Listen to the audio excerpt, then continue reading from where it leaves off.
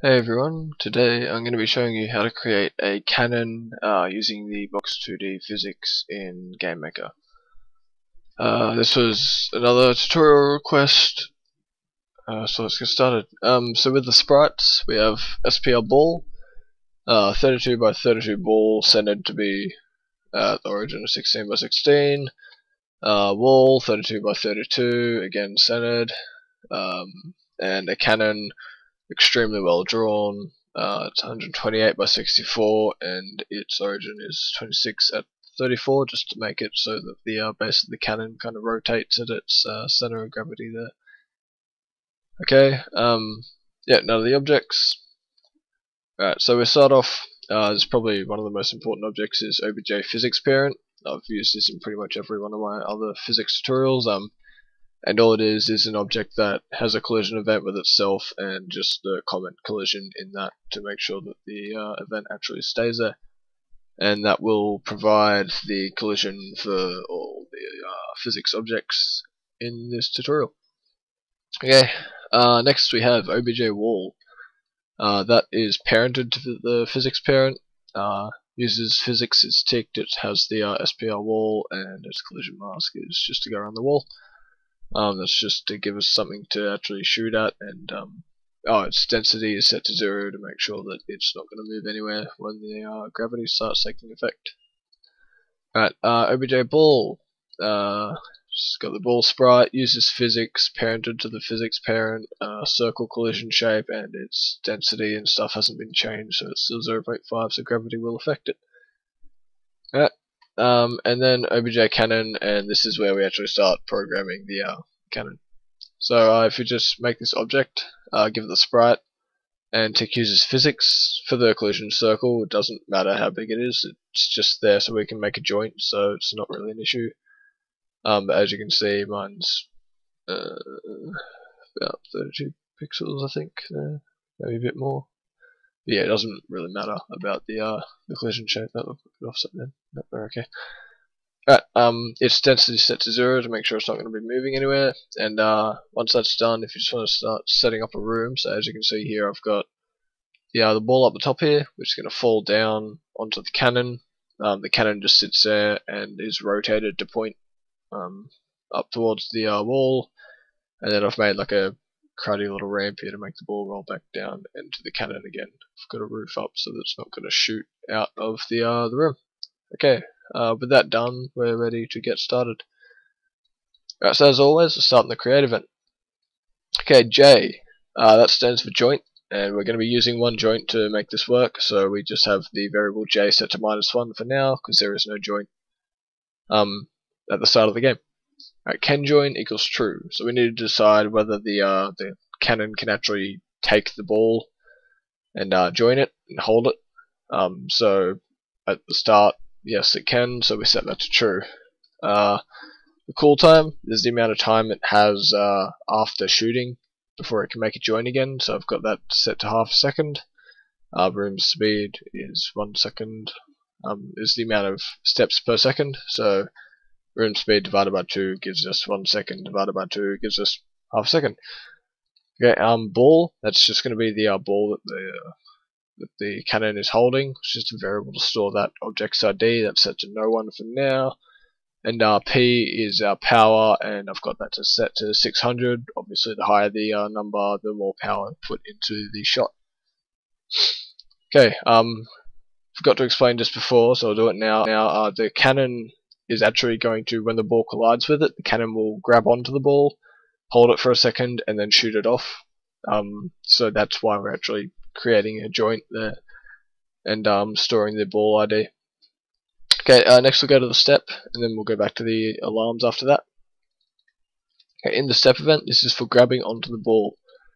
Okay, so if the ball exists, and if place meeting X, Y, and that ball, so if there is a collision between the ball and the cannon, and at that same point in time, joint is equal to -1, or actually J is equal to -1, and can join is equal to true.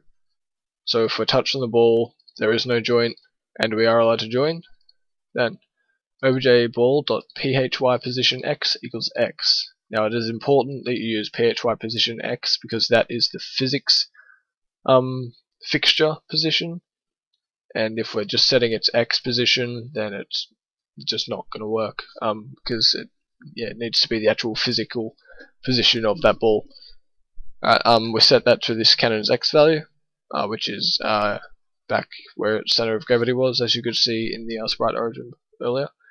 We then set its y position, so again obj ball phy position y equals y. And then we set its spin, in this case angular velocity it's called, and that's just the speed that it's spinning, to 0. Because when the cannon grabs onto the ball, there's a high chance that that ball might actually be spinning at that point in time. Okay, so after setting that to 0, we then create our joint, which is going to hold the ball in place using the physics body on the cannon and the actual ball's physics body.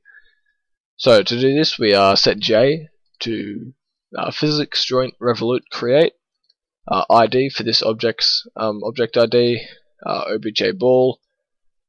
The x and y anchor is just this is the cannon's x and y position in the room, and then for all the limits we just set them all to 0, so that there's no motor or anything like that, and make sure that collide instances is set to 0, because if that's set to 1 then you might get some funny results.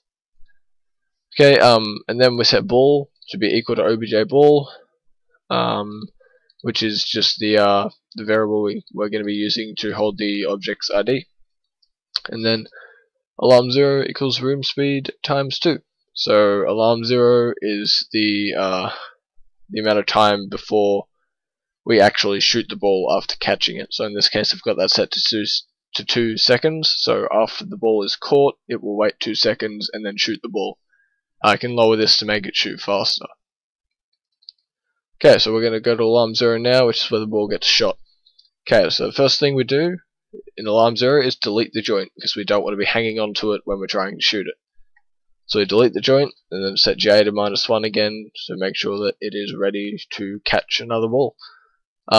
With ball, which was set just before in the collision, not the collision event, the step event. So with ball, phy position equals other.image angle times -1. This with command pretty much puts us inside the ball object, so we're actually executing the code from within that object and not the cannon object that the code is actually typed in. So at this moment we pretty much go into that object, and then within that object we set its physical rotation, which is phy rotation, to be other, which then becomes the cannon, to be the cannon's image angle times -1. Now this times -1 is important because the game maker, its angles go up, so from 0 to 90 goes up anti-clockwise, whereas with box 2D the angles go up clockwise, so from 0 to 90 is clockwise instead of anti-clockwise. So to make sure that we actually get the right angle, we just times that by -1, which will give us the correct angle. Okay, and then we apply a local impulse, and that will actually send the ball on its way. So physics apply local impulse, 0 for the x local, 0 for the y local. The x impulse local is the amount of force that we're applying, so in this case it is other.p, which is the power, and that is set to 600 from memory. And then y impulse local is 0, because we only want to push it along its x-axis, which in Game Maker is to the right, and that's like the front of the object. Okay, can join equals false, so we can no longer hold on to another ball. And then alarm 1 equals cool time, which is the amount of time that the cannon waits before it actually starts trying to grab onto the ball again. Okay, so with that done, we can go to alarm 1, and in alarm 1 we simply set can join to true again so that we can grab onto another ball. Okay, so I'll just go back to the step event, run through it again real quick. So we start off by checking if the ball exists. If it does, we check to make sure it's touching the cannon. If it's touching the cannon, there is no joint, and the can join is set to true. We set the ball's position So its X position, the Y position, and its angular velocity, which is how fast it is spinning at the time. We then create a joint and set that joint's ID to J. After that, we set ball to obj ball, and alarm 0 equals room speed times 2. Okay, we then jump to the alarm. Once the alarm goes off, we start off by deleting the physics joint. We then set J to -1 so it's ready to go. We go into the ball object, set its physical rotation to be the same as the cannon's, then apply a local impulse which will set it on its way. Can join we then set to false, so we're not going to grab onto the ball as it's being shot away. And we set the alarm 1 to cool time. And then in alarm 1, we set can join to true so it's ready to grab onto another ball. Okay, once that's put all together, and if you didn't set up your room before, do it now. We're ready to run the game. So this ball is going to fall down. When it touches the cannon will grab onto it, and then it will shoot it. Okay, so the ball falls, cannon grabs onto it, and there you go. After 2 seconds, it shoots the ball away. The ball should roll back down and touch the cannon again. As you can see, it grabs onto it again, and shoots the ball again. And that's about it.